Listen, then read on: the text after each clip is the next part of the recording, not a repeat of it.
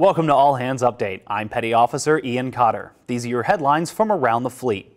The guided missile destroyer USS Sampson and the littoral combat ship USS Fort Worth have been directed by U.S. Pacific Command to support the search for missing AirAsia flight QZ8501. Authorities in the region continue to lead the search and rescue effort. Fort Worth arrived in Singapore December 29th during a 16-month rotational deployment to U.S. 7th Fleet. During the deployment, the ship will operate out of Singapore as a maintenance and logistics hub, conducting patrols and training with regional navies. Fort Worth is the first LCS to deploy under a 3-2-1 manning concept, rotating fully manned crews every 4 months. This allows Fort Worth to stay deployed longer, extend forward presence, and reduce crew fatigue. Fort Worth is slated to return to its home port of Naval Base San Diego in 2016.